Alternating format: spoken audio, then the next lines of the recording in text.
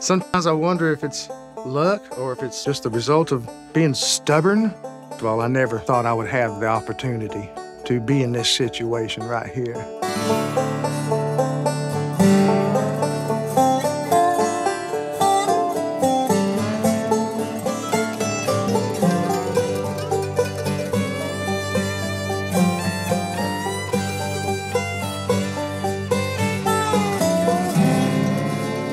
I'm Russell Moore, and this is my Bluegrass Story.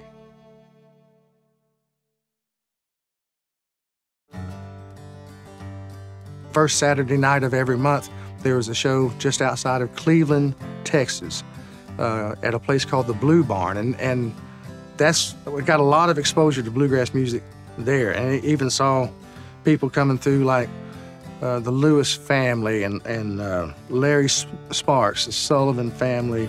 I started really kind of getting into, okay, I'm intrigued with this a lot. It was really cool to be able to walk up to a jam session and stand right next to somebody who's playing and watch what they were doing.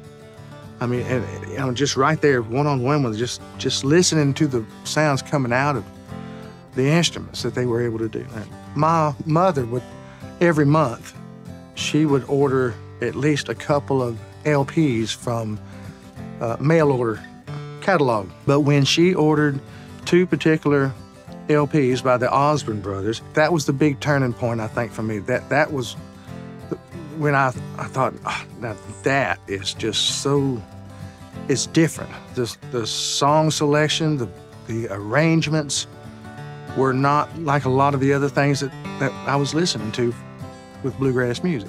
Bobby Osborne's voice was a bell tone, and it was very high, and it was just crisp and clean, and it just floored me to listen to him.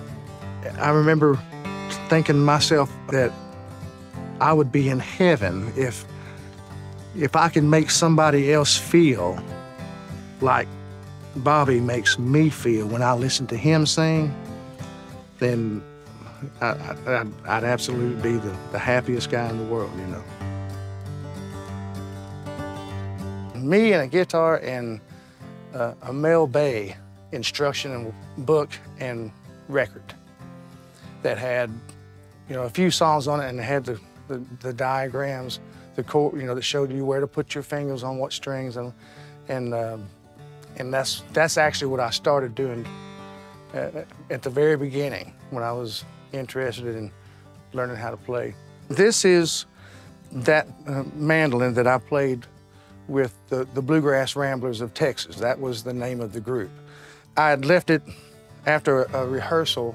I'd left it on the driveway beside one of the vehicles, and it got ran over, basically, and it crushed the top. There was a fella from East Texas that was a luthier and built mandolins, and I knew him, and I asked him if he would repair this mandolin, because at that point it had already become sentimental, and this is the one that I wanted to play. And he begged me, please just let me build you a new mandolin, because the neck had been broken out of it, the top was destroyed. And I pleaded with him back, and I said, I really want this mandolin. You know, if you could just try to repair this one. So he did. It is still very sentimental to me. This takes me back to that era when I first started playing bluegrass music in an organized band situation. It's a little bit surreal, I guess. When I was a teenager starting out, when I first started playing this mandolin, I would have never, ever dreamed that it would be sitting in the Bluegrass Music Museum. Yeah, I never would have in a million years thought that.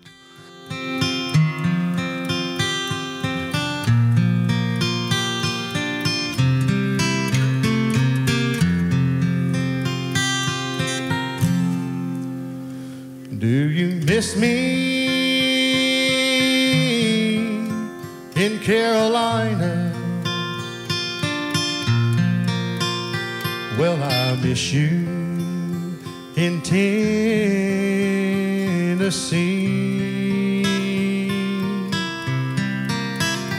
Do you wish I was there beside you? Well, I wish you were here with me. I know it's not the ideal situation. My heart's become a part of the band. It's a common hazard in the occupation. You know I'll love you just as much as I can. So I'll dream till I hear you love me, and I'll hold till I see your smile.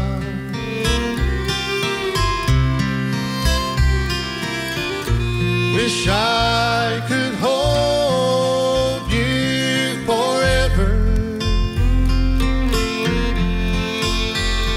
and somehow erase all the miles.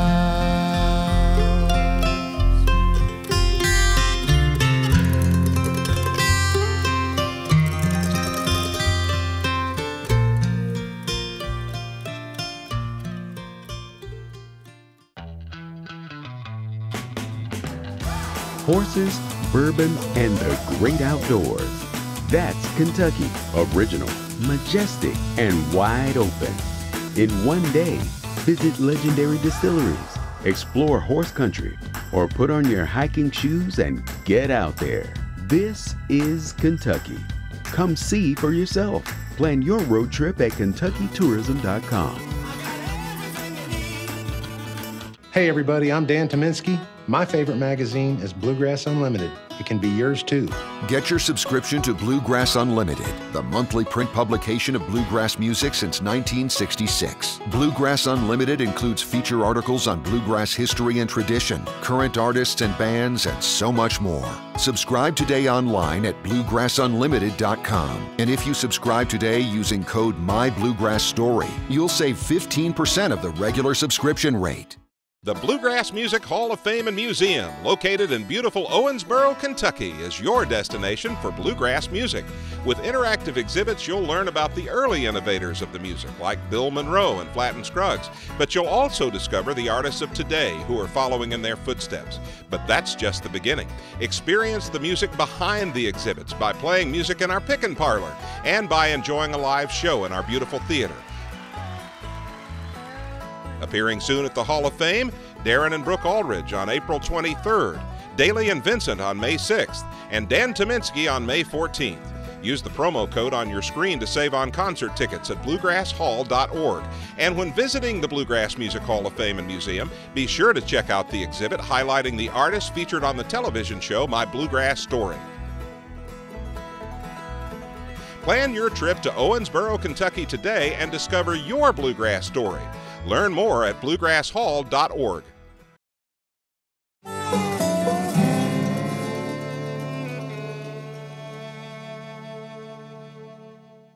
Joined the Bluegrass Ramblers of Texas. And it was while I was there that I actually met Scott Vestal, Curtis Vestal, and there was talk between the three of us, myself, Scott, and Curtis, about putting a band together. Let's put a band together. So another leap of faith. I left Pasadena and I moved to Arlington.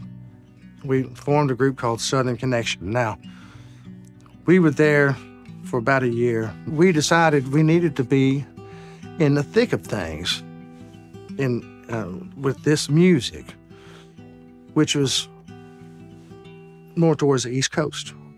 The big festivals, where the trails would lead you from one festival to another and within a driving range, and you could maybe do it full time. So we basically sold everything we had except for our instruments and our clothes, and 4 of us headed east. It was hard to get by. Ate a lot of soup beans, Sometimes we'd even have cornbread. We had been there a little less than a year, and Doyle Lawson called and said, "I'd like to hire 3 of you to come work for me in my band." So we discussed it a lot, and we thought, well, this is actually a great opportunity for us to just jump into a nationally touring bluegrass band and get to learn some stuff from Doyle too. So we did. We dropped everything that we'd been working towards with Southern Connection. I was there for 6 years with Doyle. Here's another leap of faith. When you leave that position and start something new again as third time out. And here we are, like I said, 30 years later, still traveling the roads. Now that we've, started touring again, the wheels are rolling, and people are excited.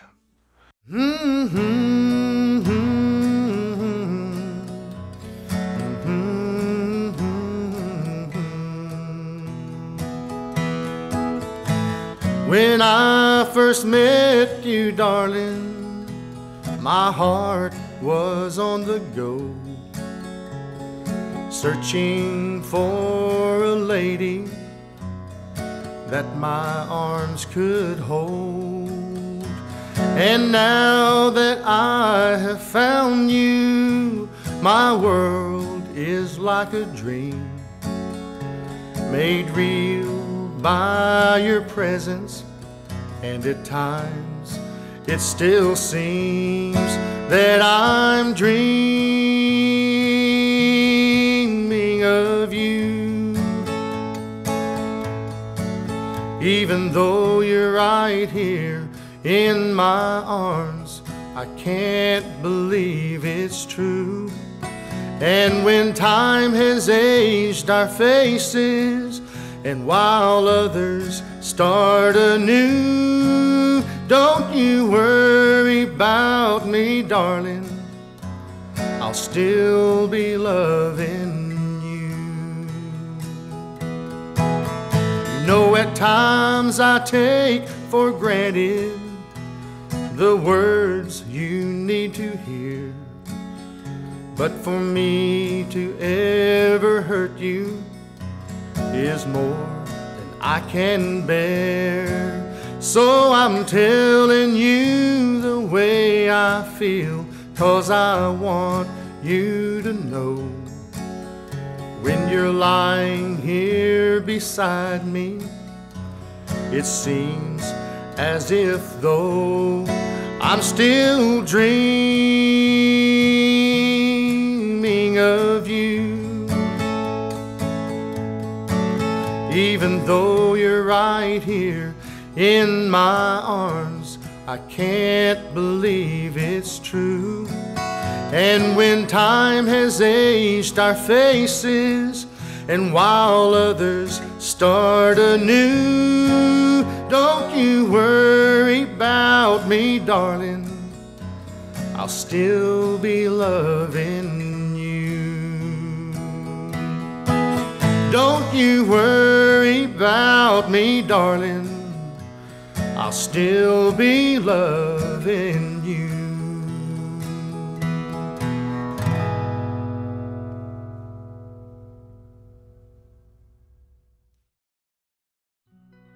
That particular song, yeah, that I wanted to express myself through a song and tell her just how I felt about her. Well, again, that particular song was written over a span of quite a while. I mean, I don't remember exactly how long it took me to write it. We were actually living in Georgia at this time, but I'd started writing the song when we were living in Bristol, Tennessee.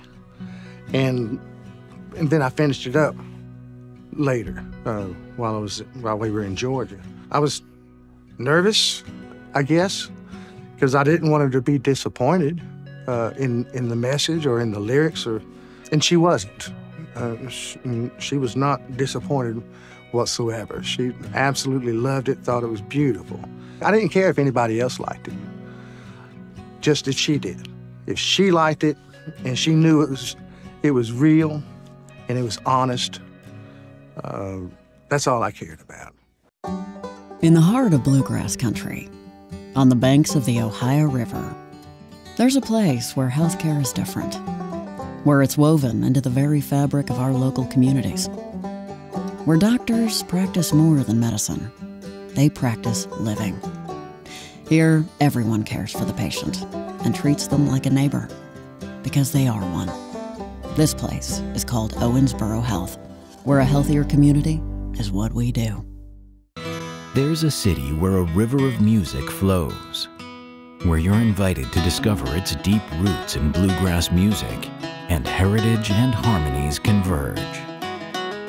It's a community that's just like the music it's home to, welcoming and authentic. This is Owensboro, Kentucky. This is the bluegrass music capital of the world. On June 22nd to 25th, 2022, ROMP Festival takes place in Owensboro, Kentucky. Produced by the Bluegrass Music Hall of Fame and Museum, ROMP features 4 days of music, camping, jamming, and much more. Immerse yourself in bluegrass music by experiencing live performances from over 25 artists. Plan your trip to ROMP Festival in Owensboro, Kentucky on June 22nd to 25th, 2022. More information about ROMP can be found at rompfest.com.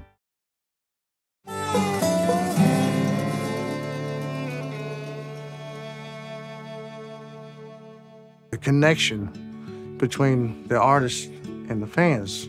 Even as an artist, I was a fan to begin with. I was a fan at first. That connection that we have is a real thing, because bluegrass is more of a interactive with the audience kind of music. We don't get off the stage and get escorted by security back to the tour bus and stay away from the crowds and all. We actually interact with them. They've been fans for years and years and years, and they continue to support us. One reason that they do that and attend the festivals is because if you come to a bluegrass festival and it's your first time, you're going to be a small fish in a big pond, and you're going to start doing like everybody else does and feeling the same way, because that's one of the endearing things about this music and the fan base. They are friends. A lot of them know each other, and they see each other several times throughout the year. Fan base at ROMP is really, to me, it's more unique than a lot of the places that we perform at. And I think one reason is because the music lineup at the ROMP is very diverse. I mean, I get as much enjoyment watching the other groups as much as the people, standing in front of the stage. It was really unique to watch the crowd there at the ROMP Festival and see how engaged they were with all of the bands that performed there, and as well as I really was. It was a great time. I look forward to going back, hopefully sometime. My mind's made up, I'm leaving. I'm tired of being alone and blue. Don't try to find me, 'cause we're through. This blood's too rough, baby, I've had enough. I'm leaving you and Fort Worth too.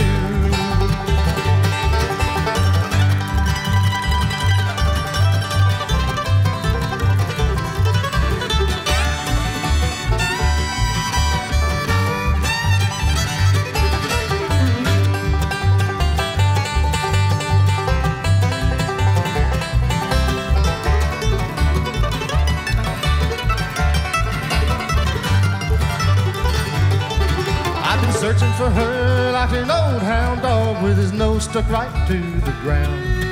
But I don't have a clue, and there's just no trace of this woman that don't want to be found. I miss the way she talks, the way she wiggles when she walks. I miss her southern charm. If I could turn back time, a better man she'd find, and she'd be right here in my arms.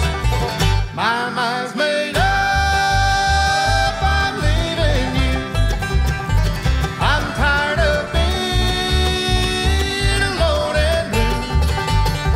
Don't try to find me, 'cause we're through. This love is too rough, baby, I've had enough. I'm leaving you in Fort Worth too.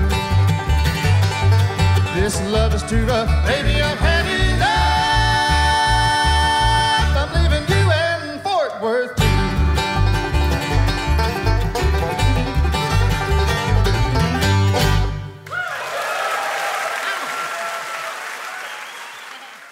The Bluegrass Music Hall of Fame and Museum, located in beautiful Owensboro, Kentucky, is your destination for bluegrass music. With interactive exhibits, you'll learn about the early innovators of the music, like Bill Monroe and Flatt & Scruggs, but you'll also discover the artists of today who are following in their footsteps. But that's just the beginning. Experience the music behind the exhibits by playing music in our pick-and parlor and by enjoying a live show in our beautiful theater. Appearing soon at the Hall of Fame, Darren and Brooke Aldridge on April 23rd, Daly and Vincent on May 6th, and Dan Tominski on May 14th. Use the promo code on your screen to save on concert tickets at bluegrasshall.org. And when visiting the Bluegrass Music Hall of Fame and Museum, be sure to check out the exhibit highlighting the artists featured on the television show My Bluegrass Story. Plan your trip to Owensboro, Kentucky today and discover your bluegrass story. Learn more at bluegrasshall.org. American Patriot Getaways has cabin rentals in Gatlinburg for any group size or budget. From a romantic studio for two to a 13-bedroom chalet, we can help you make memories any time of year. Break away from the everyday and take in the fresh mountain air from our cabin rentals in Gatlinburg and Pigeon Forge. Enjoy luxurious amenities like a steamy hot tub, exciting game room, breathtaking views, or even a private indoor pool. Find your favorite cabin rentals in Gatlinburg today.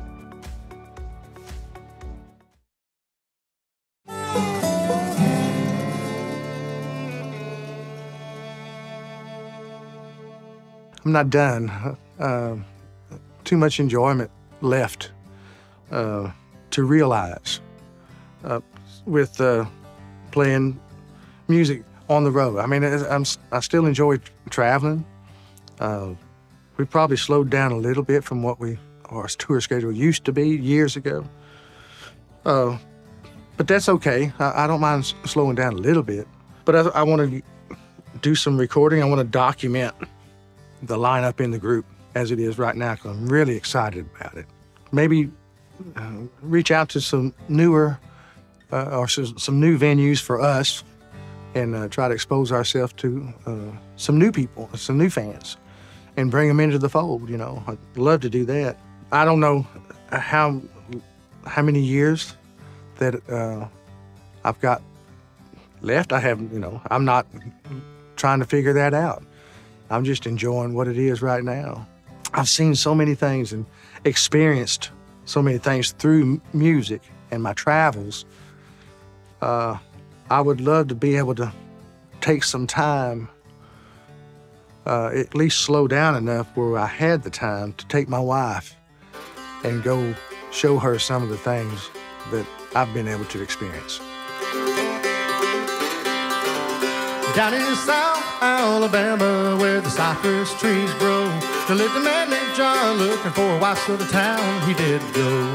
It was there he found sweet Mary, and they made their wedding plans. The next Sunday morning when the church bells rang, they were standing hand in hand, and the preacher said, "John, do you take Mary for your wife?" And he said, and as far as my legacy, man, I just hope people understand that it was my pleasure and my joy.